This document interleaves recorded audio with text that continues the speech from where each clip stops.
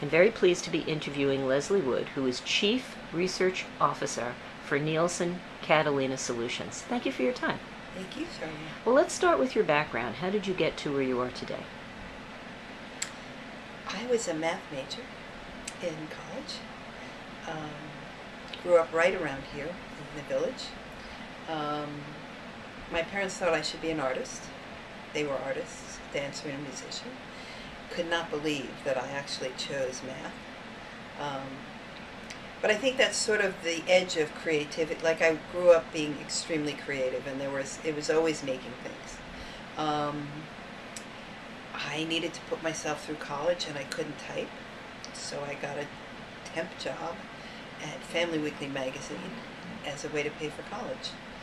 I later worked at Telmar as part of during college, and the rest is sort of history. I spent 12 years at Ted Bates, introduced computers to the industry, which is sort of shocking, but we had never had a PC. They had an Apple whatever, and maybe it was called, I think it was an Apple, and then we beta test-sided Lotus 123, and we had to wait 6 months because IBM had not yet made their first personal computer. So one of the first things I did was move most of what planners did onto Lotus 123. Learned, that was a big piece of. So I've always been about data and always been about how to help people make better decisions. And then Bates got bought, and the world changed, and I ended up being I was so enamored with single source data, and Scan America had come out, and I decided to work with Scan America. And halfway through, before the data arrived, my husband suggested we move up to the country. And I thought, yes, I was ready to do that. And backer Spielvogel Bates at that point asked me if I would continue working on the single source data. And that sort of launched my consulting career.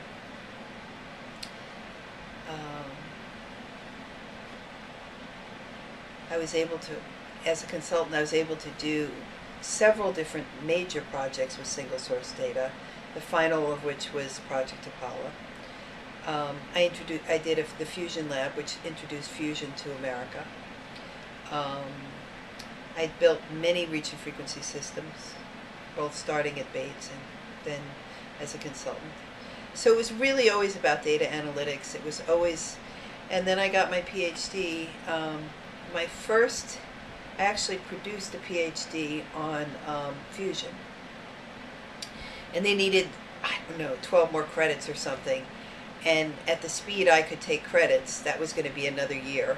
And I said, I'm tired of doing fusion. So I switched to doing single source, and my dissertation's on single source project. Well, eventually you made your way to Nielsen from your consultancy practice. What do you do now at Nielsen? So I actually work for Nielsen Catalina Solutions, and they are a joint venture, half owned by Nielsen, half owned by Catalina. The beauty of how it was set up is that we have access to all of our parents' resources. Anything they own, we can use, and in return we divide our revenue 50-50. So it isn't a for-profit. We divide our revenue to our parents. And that means that I have access to all of Nielsen's assets, which most people are aware of, and then I have the Catalina assets. We have to have a separate agreement with each of the retailers, but what Catalina brings to the party is a server in every supermarket, every drugstore, every retailer that we connect to.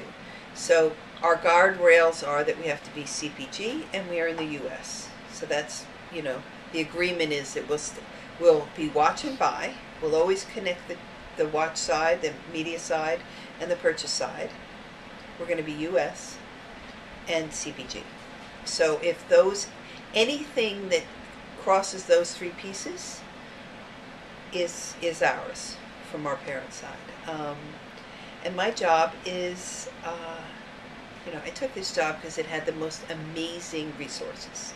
I mean, who could have such phenomenal resources? So at the core, I've come to very, very strongly believe that you need to have big data is amazing, gives you a wealth of insights, but every big data set requires a currency representative small data set so that you can understand where your outage is. So for every set of data, we try and have big data and small data. So start with household level data, purchasing. We have home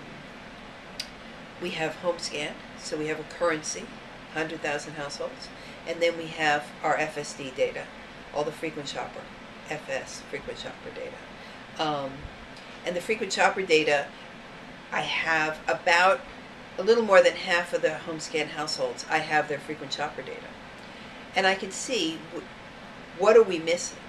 So home scan tells me I'm missing stores. I don't have the bodega down the street. I don't have the convenience store. I don't have every single supermarket. But I can also see that home scan doesn't have every single UPC doesn't make it to being scanned. So by having both parts, you can understand what part of the country, what kind of demographic, what is this asset? And I get to understand how to weight it, how to project it. What is it? What are its strengths? We do that with TV because we have a Nielsen People Meter, and then we have large set-top box. We do it with digital. Print, we have subscription, and then we have purchasing. So we have primary audience. I'd love to have MRI connected in. We do have a plan for that, but love to have MRI hooked in. We have radio data through Nielsen Audio, which was Arbitron. That's only currency data. We don't have yet a big data source for radio. We have mobile data. We have both in-app and then through our partners. So some is cookie match, some is direct match, and some is user ID matched. So we have all these pieces of data, and we connect all of them to this single backbone that's an ID for every household in the country. And that gives us an amazingly rich data source, which I believe has incredible potential. So what drew me in was this potential. I believe that single source is amazing from way back when.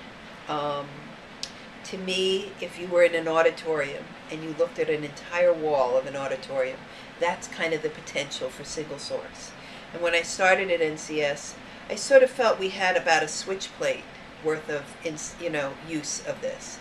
Today, I'd say we have a window and a door. We have some pieces, but there's still enormous potential. So my job is to find the ways to use the data. So I'm on a mission. Find advertisers that are interested in working with me on finding solutions to questions that are burning. The burning questions, the ones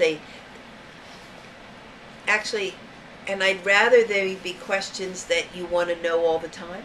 So there's strategic questions, and then there's tactical questions.